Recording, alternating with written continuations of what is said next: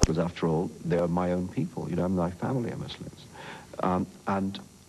And given that, trying to explain the fact that I'm not this kind of creature with horns and a tail that's been painted, there is actually very little in the Satanic Verses that hasn't been, in fact, quite commonplace discussion in the Muslim world for hundreds of years. There may be ways in which it's done which have upset people, and as I say, I mean, that's, you know, I regret it, I'm sorry, but the point is it's there. And it is possible, I think, to increase that degree of understanding, and that's, you know, what I'd like to do. Meanwhile, the controversy that the Ayatollah unleashed has turned Rushdie's novel into a bestseller. Already reported 1.1 million hardcover sales, with the paperback yet to come. Well, so what? I'm supposed to be pleased. I mean, I would very happily exchange my old level of sales and my old life for what you've just described as a success. But a writer who lives with Scotland Yard as his only companion does not have that choice. Your son, how old is he? He's 11. What do you tell your boy? Well, I try and tell him what's happening. You know? I mean, And he must ask, Dad, why do these people want to kill you? I think we're getting into an area here which I consider to be, you know, private matter between me and him. And I have tried, I mean, I have, you know, it's at long distance, but I have tried to keep him informed as to what's going on. And I think it's, you know, that helps him, I hope, to handle it. And Marianne Wiggins, your wife, is that over? Yes, that's over. What do you do for companionship? Do you have to live a celibate life? I mean, I hate to ask the question, but I'm sure... Everybody wants to know. Exactly. It's nice to have a break. No, I'm not being serious. I mean, yes is the answer. What is your future? I don't know. I don't think in the long term at the moment. You know, my future is to go on writing books, I hope. And remarkably, in spite of all, Rushdie has just completed his first book from exile, a children's book for his son. Haroun. Haroun, yes. It's a beautiful book. Well, I hope so. You know, it's a beautiful book. There are 3 characters in this book that I particularly enjoy, I guess if that's the word. There's the engaging youngster, who is your son. Well, there is you. Well, there's a storyteller. Yeah. That's the storyteller. That's Salman Rushdie. And there is the Prince of Silence. And by God, that is the Imam Khomeini. Well, I'd resist that reading completely. He is the Prince of Silence, and he tries to keep the storyteller from telling his story. That's right. Well, there's the book is a dramatization of all sorts of things. I mean, it's a war between language and silence, you know, which after all is an old literary project. And it's a war between light and dark. So it's a fable about things quite other than Salman Rushdie and the Imam Khomeini. I confess, I opened Haroun, a children's book, and suddenly discovered it's also an adult's book. And I wondered if the Imam had conceivably tamed you. He has not. I don't know. I mean, if I felt that I couldn't write as myself, I would stop writing, because I value the art of writing too much to do it when I'm censoring myself. If that had happened to me, I would put down my pen and not write again. I have to believe that it hasn't happened to me, but it's for other people to judge. Good luck. Thank you. Presenting the $9,500 Advantage. It comes with the Chrysler New Yorker 5th Avenue, which comes with a fuel-efficient 3.3-liter V6, a standard driver's airbag, better owner care than any Cadillac sedan, and a price tag $9,500 less than Cadillac Sedan DeVille. Chrysler 5th Avenue. Luxury with a $9,500 Advantage. Now get the added advantage of cash back or low APR financing on new 91 models. Did you know your small business should have AT&T Long Distance? What for? With MCI, I'm getting big savings. But you could get AT&T quality. Who cares? I'm getting big savings.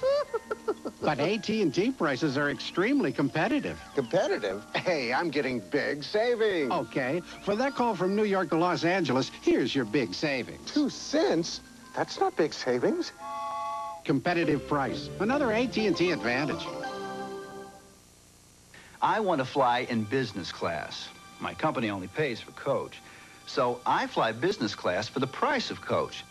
It's called beating the system.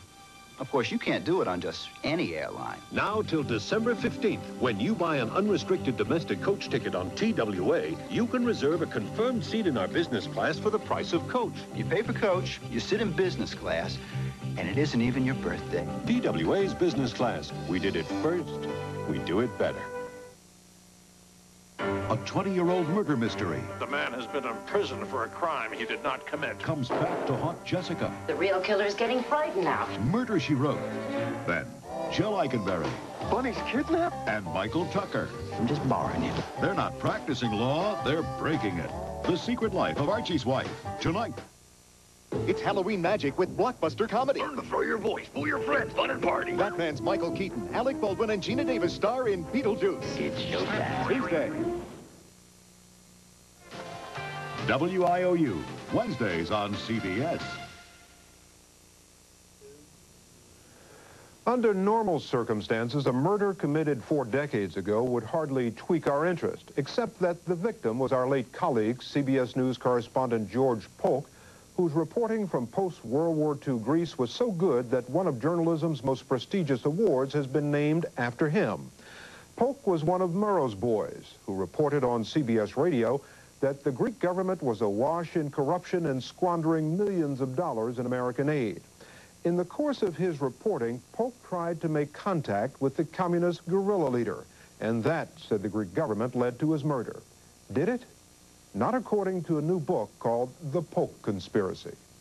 This is George Polk reporting from Athens. Now back to CBS, New York. On May 6, 1948, CBS correspondent George Polk signed off for the last time.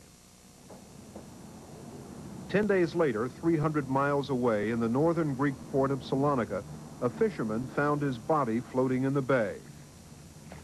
His arms and legs were bound with rope. There was a bullet hole in the back of his head. He'd been missing for 1 week. Over 40 years later, we came to Salonika to pick up the threads of this murder mystery, a mystery that was first investigated immediately after Polk's death by CBS correspondent Winston Burdett. All the signs are that this was a very conspiratorial political assassination. It had been well planned, every step in it. He believed that he was going to meet the communists. He was either in their hands, they in bad faith, or he was in the hands of imposters, of the extreme right wing. And this was the great ambiguity of the crime in the early days of the investigation. In 1948, George Polk found himself here in Athens as the CBS News Middle East correspondent at the heart of a country in turmoil. President Harry Truman, in what would become known as the Truman Doctrine, had pledged all of America's resolve to help free people stop the spread of communism. And Greece, this ancient birthplace of democracy, had become the first battleground. The Greek government, backed by the United States, was fighting a civil war against communist guerrillas in the mountains. But the problem, as George Polk saw it, was that the government was in danger of losing the war through oppressive measures and corruption. When the American aid mission to Greece sent $400 million worth of food and supplies, Polk reported that most of it went straight into the pockets of right-wing politicians and their supporters. So his reporting was tough and was irritating both to Washington and to Athens. Connie Martin has recently written a book about the George Polk case. And some of the people that he was up against believed that the press, particularly in the early days of the Cold War, was meant to be harnessed to America's official foreign policy and was really meant to serve that foreign policy. In May 1948, Polk flew alone to Salonika for a last look around before he went back to the States on a leave of absence. Salonika in those days was on the frontier of the Civil War and a place fraught with danger. I had a terrible premonition. I said to my maid, I should go with him. I can protect him always. But I'm afraid for this trip. I really am afraid. In Athens, Polk had married a young Greek woman, Rhea Kokonis. Did he say anything to put you at ease? Well, he says, I'm not going to stop any bullets. I don't worry about that. I just, I can't say no to life. I've got to live the way I know how to live, you know. In Salonika, Polk wanted to take one last shot at getting the biggest story of the day, an interview with communist leader General Marcos, whose guerrillas, feared by the government, were camped in the mountains across the bay. But to get to the guerrillas, he needed contacts, and in a government-controlled town, that was risky business. By the time George Polk returned to his hotel around 2 o'clock on the afternoon of that last day, he had made contact with someone he believed would lead him to the communists. Sometime during the afternoon, he wrote a letter to Ed Murrow, which Murrow later read on the air. George wrote, I've worked since December on getting to Marcos headquarters. Lots of persons have presented themselves to me, claiming to speak authoritatively, but I think they were all phonies. So, with a contact, through a contact, I'd like to get in touch with the persons who count. At around 7 o'clock that evening, George Polk went for drinks at the American consulate. It was the last place anyone would admit to seeing him alive. An hour later, he left here for a dinner engagement, but he didn't say with whom. After dinner, Polk was confident that he would now be taken to meet the persons who count. But in the dark streets of the Salonika waterfront, that contact he had made led him into a trap.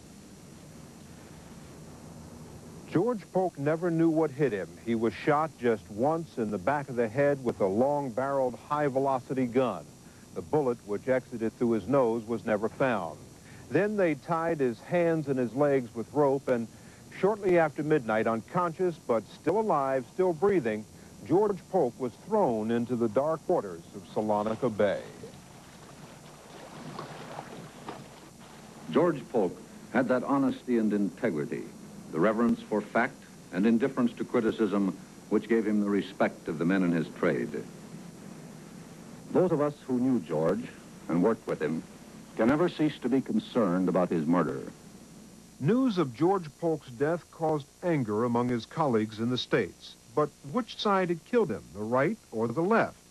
Major Nicholas Mouskondis, chief of the Salonika police, told the Greek press that it could only have been the work of communists, and that's whom they were looking for.